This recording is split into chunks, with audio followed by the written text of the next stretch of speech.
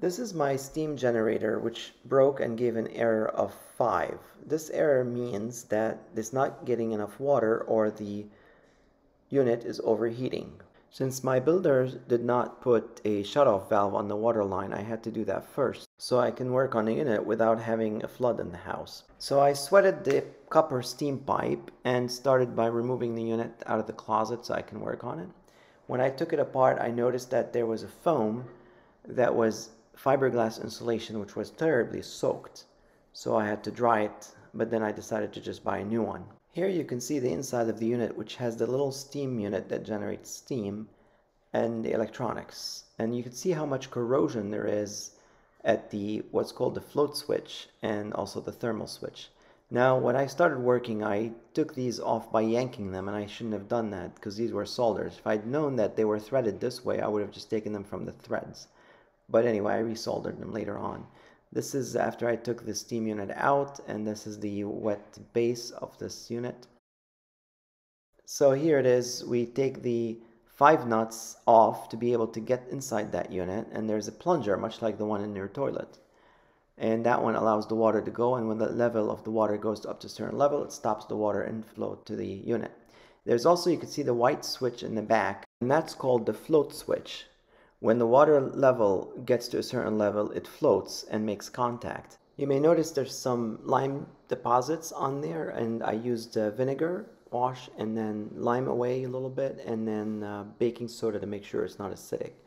Maybe it's overkill with the lime away, but nonetheless it looks pretty clean, and I think that was good. Then I unthreaded the float switch, and you could see it here. The threads aren't very good, but I tested it and it seemed to be working at first, but it wasn't actually in the end. But the problem was this thread.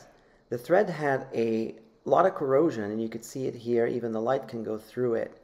And I needed to somehow fix that because otherwise it would leak. This is the view from the inside of the unit. You could see the hole on top. Here with the light you can see it even better.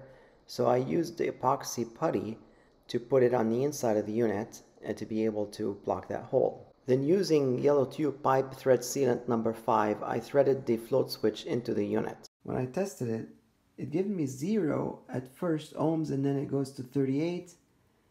It's random, it's erratic, and I think that it should be 0 ohms. It should be a loop circle. And when I put it on the sounding alarm, it does work, but it's not reading 0.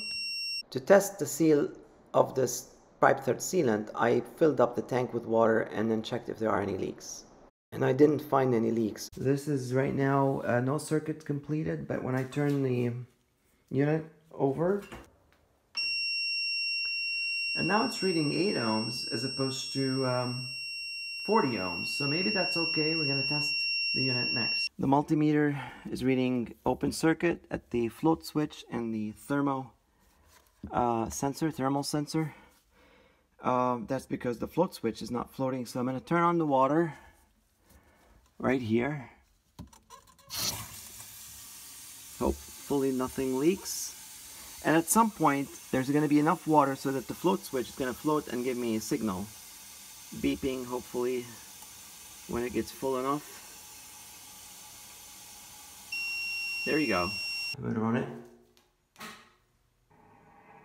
I hear steam.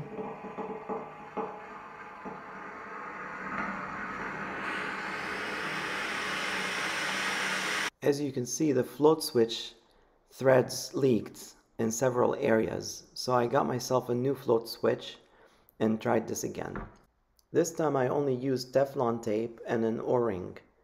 And then I threaded this float switch into the unit and tried to see if it leaks by just filling the tank with water.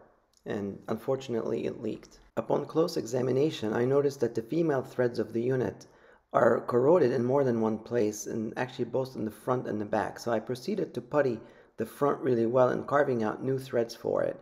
I also reinforced the inside nut with more putty to make sure there's no path for the water. Then I used Teflon tape and an O-ring, and also used some pipe thread sealant. Then I inserted the float switch in there and tightened it, and luckily it was lined up perfectly well. And I reinforced the outside with some silicone to make sure it doesn't leak. Here's a view of the inside. I know the pipe thread sealant leaked a bit, but that's okay.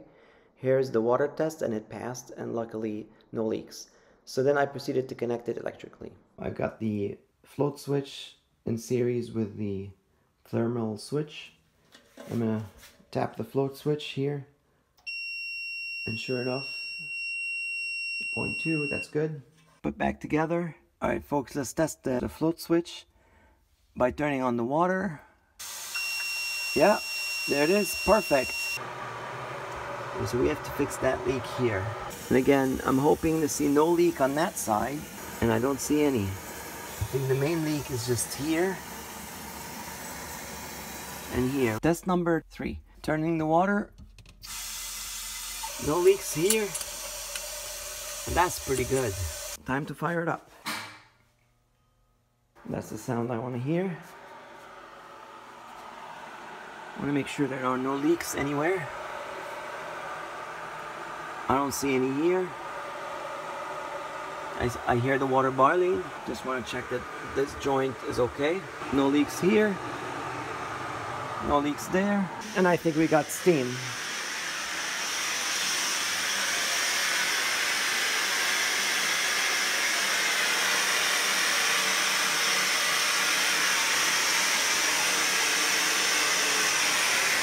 Alright, success. Then it was time to put it all back together, so I started with the foam.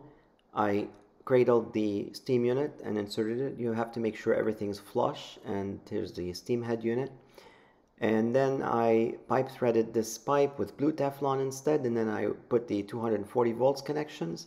Unfortunately, I rushed to put this pipe. I should have put the front panel first, so I had to remove part of that pipe to put the front panel and then put the pipe back on. And here's the assembled unit. Then I cleaned the 2 pipes really well and soldered them together, and then here's the result. This is hopefully the last time I'll try it. It's all closed up. Fire it up. Water. Let's go.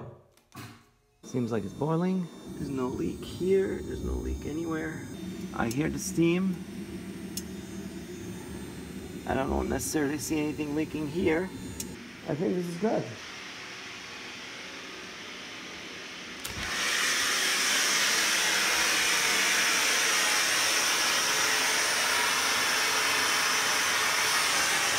All right. I think it's working. All right, thank you. That's it, folks.